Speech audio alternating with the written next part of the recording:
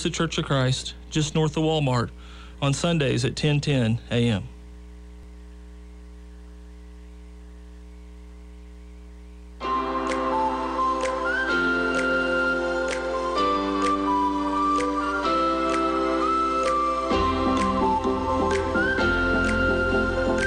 Welcome back on the Good Morning Artesia radio show, and I'm Gene Dow. Joining us now is Artesia Girls Basketball coach Jeff Houghtaling. Good morning, Coach. Good morning. Good to see you today. Thank you. Good to be here. Yeah. Before we went on the air, I was asking, you have another weekend assignment now, don't you? You're the pastor at the Hermosa Drive Baptist Church? I am, yeah. I got called to do that in January, so I've been at it for about 5 months now. So well, that's got to be real well. Exciting, and it is. Try to find time to get everything in. So got plenty of time. Good. You ever get to go fishing? A little bit. A little bit? Yeah. Because I know your brother and your dad sure like to go fishing. So yeah, I squeeze in a little bit here and there. So yeah, well, that's great. Yeah, it's good. Well, let's talk about the girls basketball camp. And I had the papers. And I did the commercial announcement, and then I've lost the papers.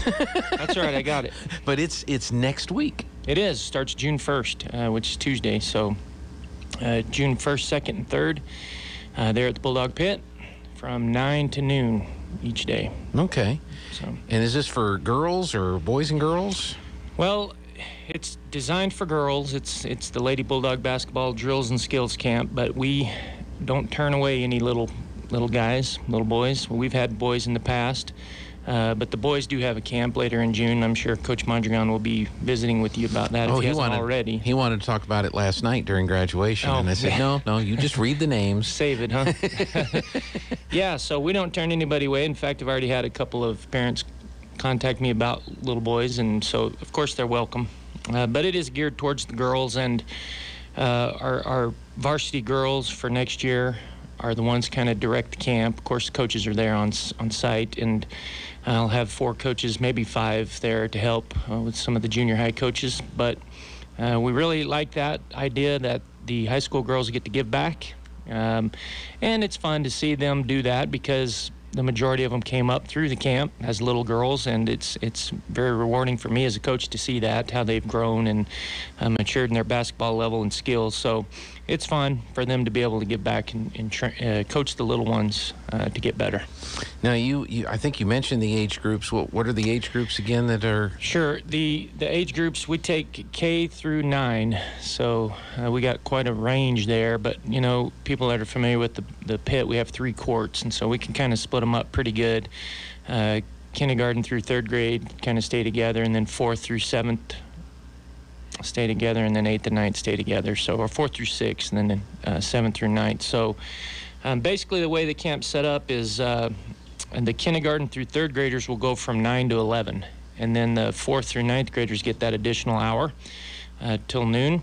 And the cost, K through 3rd, is $15, and then 4th through 9th is $25. So we charge a little more for that extra hour, but we can do a lot more in that hour after the little ones leave. We get a little more in depth with our fundamental stuff, and we get to do some 5-on-5. And each of the 3 days we have, we pick teams on the first day, and then we have a chance for those teams to win what we call Camp Champs, and we reward that group with a Camp Champ t-shirt, and it's some fun stuff. We do some competitive games with the older girls in that last hour. So we sure like the camp. It's a lot of fun, and we're looking forward to it. Is it just, how many days does the camp? It's just 3 days. 3 days, Tuesday, okay. Wednesday, and Thursday. Mm-hmm. Yeah, and then Thursday, the last hour of the camp, we recognize the award winners. That's another aspect of the camp that I didn't mention yet. It's competitive for all age groups, but we have basically three competitions: a layup competition, a jump shot competition, and a free throw competition.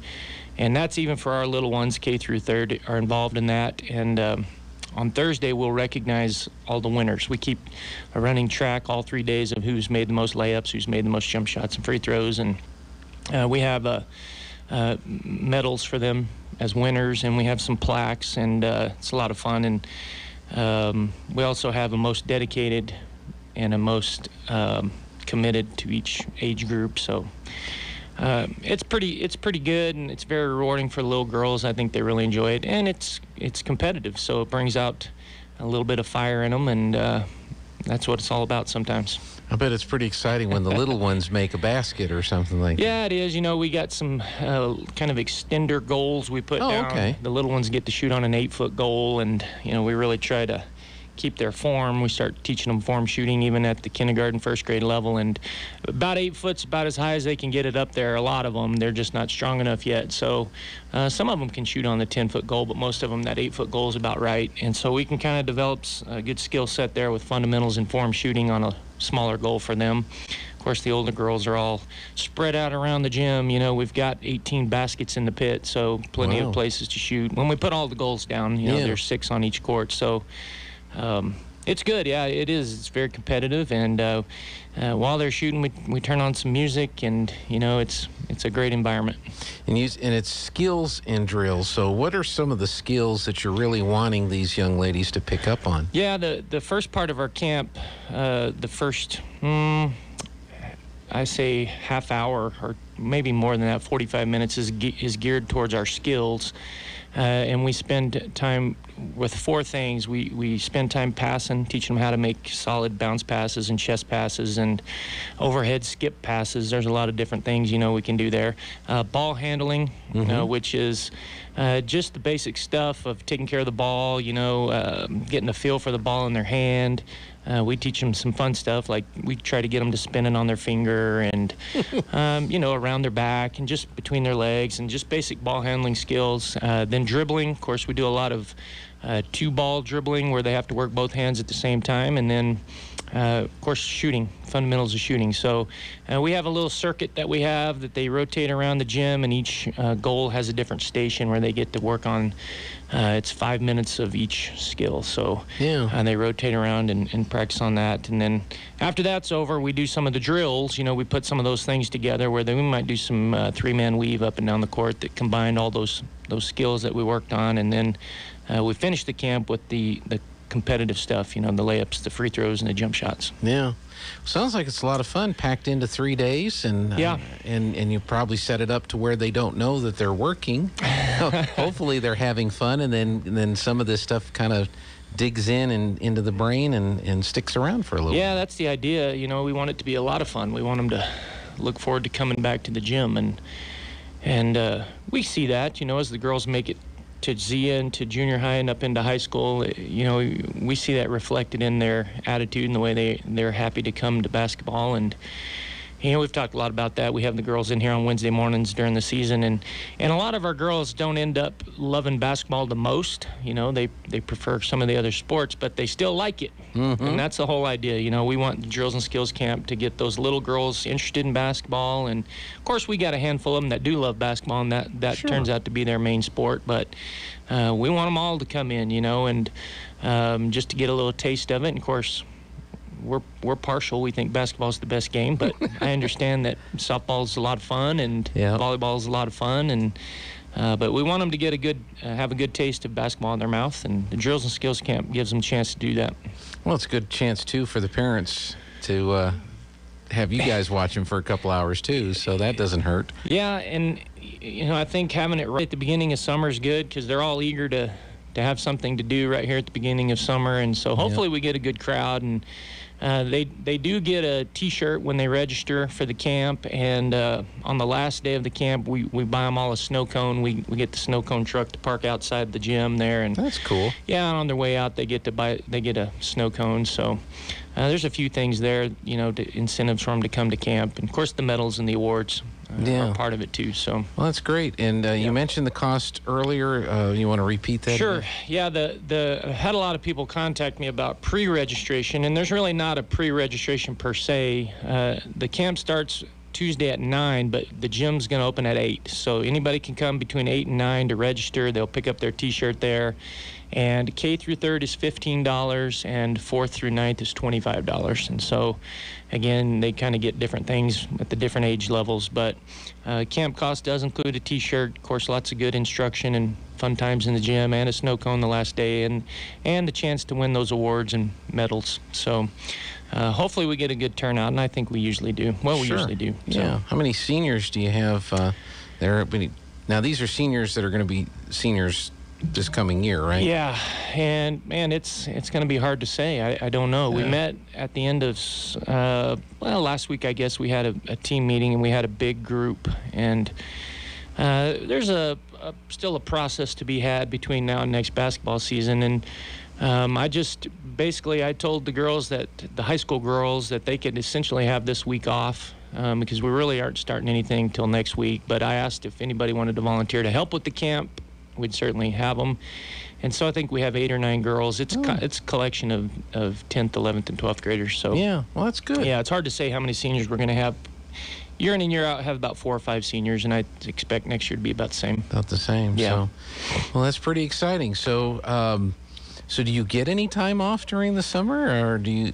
I mean, what can you do during the summer? And hopefully, this will be a more normal summer than in the past. Yeah, I was just thinking about that. We didn't have this camp last summer. Right. And so I'm hoping there's a lot of excitement to get back to it. And as far as I can tell, we're getting pretty close back to normal around the school, and things are going to go pretty smooth, and I hope. And don't have a lot of time off in June, but that's okay. I mean, I really enjoy coaching basketball. So the biggest difference, I think, for me and for a lot of the high school girls is that the spring sports are still going on.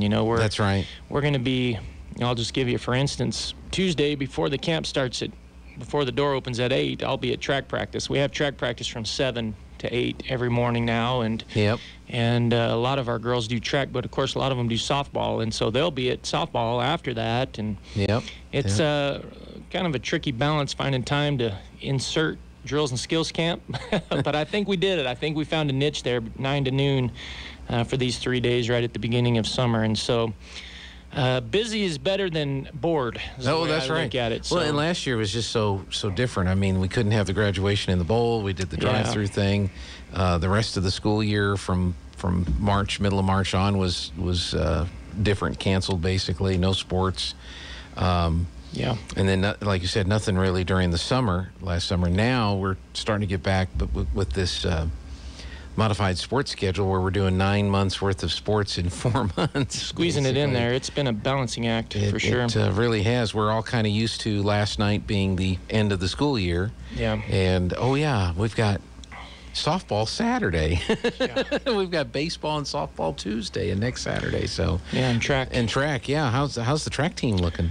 Pretty good. The girls' side's looking really strong. The boys' side's getting better, and we're excited about our chances at the state track meet. So that's got a good group that's qualified for state. Yeah, I want to say Coach Kahn said we had about 40 kids right now on both boys and girls. So that's a big group. Well, that's a good number. That ought to help. Yeah. Because at the state, it's all about getting as many points as you can in all these different events. Yeah, depth really helps, and so it's hard to say how it's all going to pan out. But at this point, we've got a good collection of kids qualified. So when's the state track meet this year? June 26th. Okay, so it's the same weekend as the baseball and the softball. Everything is going to wrap up that weekend, and we're sure hoping they change some of the restrictions by then. Yeah.